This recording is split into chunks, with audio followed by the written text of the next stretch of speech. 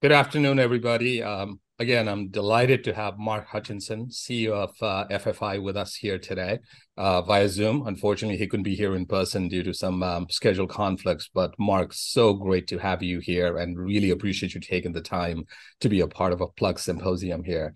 So maybe I can kick it off, Mark. Right. So look, we both have been focused on driving the growth of this green hydrogen ecosystem on a global basis. It'll be really good to hear from you, Mark, as to how you're thinking about it. How do you see the industry unfolding, and what is Fortescue doing in terms of propelling this industry forward?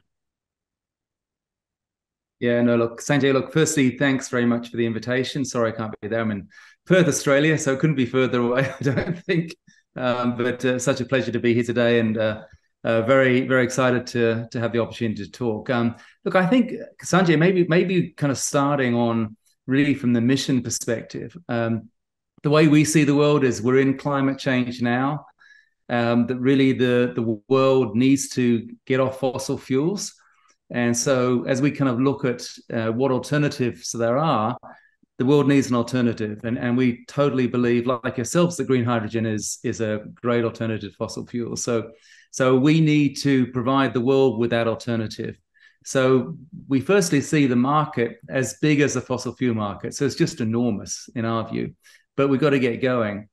And so you have some unique companies like Plug and ourselves who are prepared to step out somewhat into the unknown a bit, to show the world that you can actually make the product economically at scale and globally. And that's really been our mission. Is we're a mining company, but we're driven by a very driven founder, who has really kind of bet his entire worth and the company that he created on stepping into this market. So we firstly see it's a massive opportunity. But also it's really up to the players like Plug and Fortescue to show the world that we can do this at scale and on a global basis. Absolutely. That's great, Mark. Right. And as you pointed out, we obviously share a similar vision and view, which is green hydrogen, I think, is that solution that can not only decarbonize one industry, right? It can really decarbonize so many different industries and really help us get to that much needed carbon goals, as well as really supporting this whole energy transition. So with that, let's talk about scale, right? Since we're talking about scale. So, by the way, first of all, thank you so much for the opportunity to work with you all as our 10 megawatt electrolyzer skid supplier to your Gibson Island project, which is, I think, going to be one of the largest projects announced here on a global basis at 550 megawatt. So, Mark, can you tell everybody a little bit more about that project and how we're sort of working together there? And, when is the FID, when you actually see the groundbreaking, and when you actually see the project getting to COD, and how you're looking at it from an offtake standpoint? Right. So look. Firstly, I'd say that our philosophy has been, we have a goal for 15 million tons of hydrogen by 2030, which seems enormous, but actually we're starting to see a pathway there. But we believe it's so important to show the world and also our investors who invest in the company what these projects look like. So we have 5 projects going through FID at the moment. They're all over the world. The United States, we have one in Norway, Brazil, in Kenya, and then one in Australia.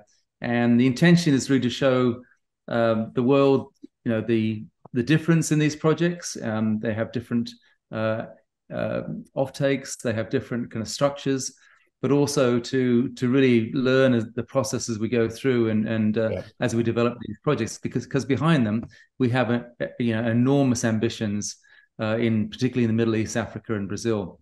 So Gibson Island is one of our first. It's in Queensland, Australia. It's an opportunity to export ammonia. We were actually teamed up with a local ammonia player who has an existing ammonia plant, so that kind of helps us de-risk that part of it. We'll be selling the product into Singapore and Korea. We've had great discussions with off-takers already, so we're not concerned about that. It's a large project to get going, but our belief is that, particularly with the help from the Australian government, this is a good sized project to make sure the economics work. And we're working very hard with your team and Plug to provide the electrolyzers. We will reach FID, we believe, in the November time, in the next board meeting, and we've taken the board on the journey really over the last 12 months as we bring this to FID. So we'll get going pretty fast. We've got banks already lined up. Fantastic. And we hope to be financially closed sometime in 24 and production in 26. So I'm very excited about this. Being on home turf also for Australia, if you think about what Fortescue is, it's a mining company, but not really. It's a project company. We do very, very large, complex projects. So doing our first big one on home turf, where we can use all the engineering skills we have and the project management skills is quite important to us. So yeah, this is a great one to get started on, Sanjay, but lots more to follow. Absolutely. And on that, lots more to follow, Mark, right? And I know both of our collective team have been working on making sure that Plug is there to support substantial amount of the electrolyzer needs that Fortescue is going to have. And I know we've been talking about multi-gigawatt, sort of the reservation agreement and things like that. I think maybe, Mark, for everybody's benefit, right, if you wouldn't mind maybe getting into some, I know you got a lot of projects, as you mentioned, right, in Brazil, Middle East, in the US, it might be helpful for folks to understand how big some of these other projects are, right, where, and the benefit I see in this collaboration is obviously we have the world's first gigafactory with the electrolyzer. We can give you that surety of supply, right? So that you have a lot of activity going on, and it's such a great collaboration. So maybe it would be beneficial for everybody to understand scale of some of this project on a global basis, especially those first 5 that you see getting to FID here in the near future. So look, I think it's different variety. I think that we see the market developing in certainly different ways. With the IRA in the United States, hopefully when that finally comes through, it's really serving a domestic market more than anything else. And so you don't really have to change the hydrogen to anything else. So you can liquefy it using your equipment, or you can sell it as gas, and that market's going to be huge eventually. But then you have the other markets around the world, which is really feeding into Europe and feeding into the Asian market, Singapore, Korea, Japan, where you have to turn it to ammonia. So the first few projects in Norway, Brazil, and Australia, they're around the 350,000 tons of ammonia, which is a pretty big size, from a capital expenditure perspective. But the next round, what we're really looking at is learning from these projects, working, collaborating with players like Plug. And then we're looking at really the next wave of what we think about as mega projects in Brazil, the Middle East, places like Jordan, Egypt, Namibia, someplace in Africa, and then Australia on the west comes Australia. And there we're looking at like 1 million tons per phase. And what we're trying to do is look for where around the world can we get very cheap power abundantly that really isn't needed in the domestic market. Yep. And kind of where we can really start to phase projects. So some of these projects, the first phase will be 1 million tons, but then we hope to continue to kind of build these out as the demand grows. I think on the demand side, we're seeing that our discussions with buyers is very healthy globally. Yeah.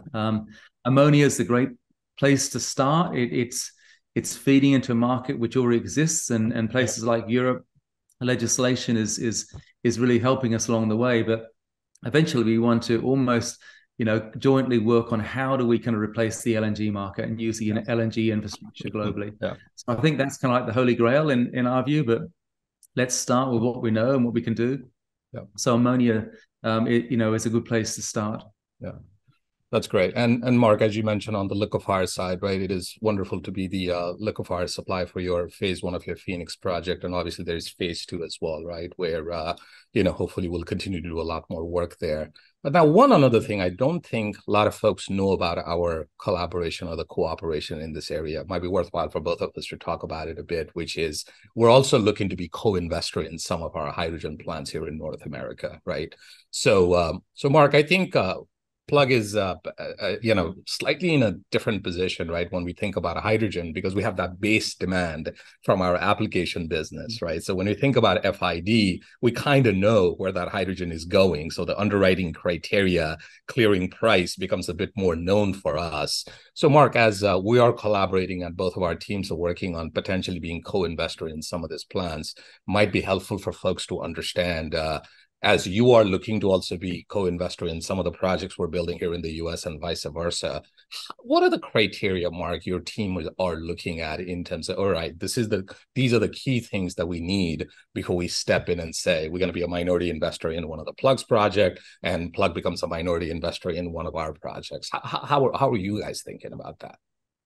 Yeah, so look, I think our view, Sanjay, is that this is a massive market. As I said Absolutely. earlier, Absolutely. it's as big as the fossil fuel market. 100%. And so really at this early stage, it's all about baking the cake, not worrying about the slices of who does what. So that's could not agree more, probably right? the way we think about it. Yeah. And so, I think collaboration with Plug, and there's, we have a project in Phoenix, you have some projects in Texas and other parts of America, and swapping equity a bit so we all learn together, I think is really smart. I think that there's a lot we can learn of each other. Yeah. The competition is fossil fuels, not each other. That's really important. Yeah. And I think we're going to learn from each other. We're not too worried about offtakes for ammonia. Because of the projects are somewhat larger, that's important and we do have customers in Europe and Singapore, Korea for the ammonia. In the United States, we're less worried. I think the view is that let's make it, and we'll find buyers. And certainly discussions with the market, and certainly on the mobility side, is very encouraging. I think it's just a matter of getting going, creating the market. In fact, most of the customers we talk to aren't really interested in bespoke projects. They're more interested in saying, well, look, we'd rather contract with you as a company, and then where you get it from, we're kind of agnostic to some extent. So we've got to create a market here. There is no really price, there is no market, there is no index. So all that has got to be done. So this is a very exciting space for both of us as we kind of face in. No, and that's the beauty of it, Mark, right? We can really collaborate with each other. And the goal, as you said, right, this is not about Fortescue versus Plug. It's really more about Fortescue and Plug working together to make sure that we presented a solution that is going to be a displacement of the fossil fuel as we look forward, right? And that's really kind of what we're both looking at, if you would. So, no, that's great. So, sorry, Mark, go ahead. No, look, I think that's totally right, Sanjay. Look, we've got a lot of work to do together. This is just the start of this industry. I kind of think of when the solar industry happened and the wind turbine industry, it just matured so much over the next few years as the market scaled, and then you got innovation. That's going to happen, particularly with the IRA in America, and other places following suit. I mean, you just think about the last 12 months, how governments around the world have really kind of changed their mind and accelerated this industry. So, our belief is we're very much at the start of the starting gate for this industry. We've got a long way to go, but there's plenty to do for everybody here.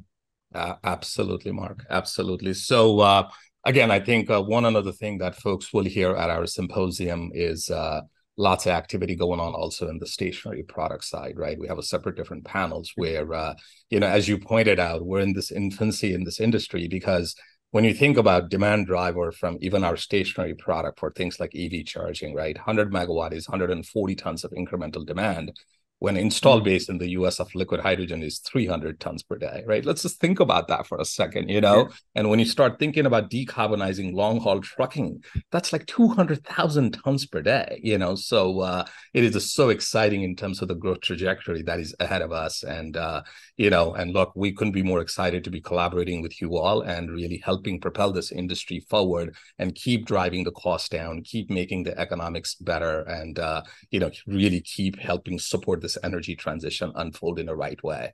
So with that, Mark, is there anything else you would like to share with the audience here? And so glad that you actually were able to join us, at least via Zoom, even though you couldn't be here in person. We very much appreciate that, my friend. Anything else you would like to share? No, thanks. Look, I would just finish up by saying just how important our mission is. Every day the world releases emissions into the atmosphere. It just gets worse. So there's an urgency about what we have to do here at scale. We've got a long way to go. I don't think we can do it all ourselves, obviously, but I view the work that Plug is doing and ourselves as almost the butterfly effect. Is is, if we can show the world that this works economically and the technology works at scale, we want others to come in and join us. So I think the work that Plugger's doing and ourselves is really important for the mission of eliminating fossil fuels. And I would just like to say thanks for listening to myself for the symposium. Sorry I'm not there, and I really encourage everybody who's there today to come along on this mission with us. It's critical. Thank you so much, my friend. Very much appreciated your time and really being with us here via Zoom today. Thank you, Mark.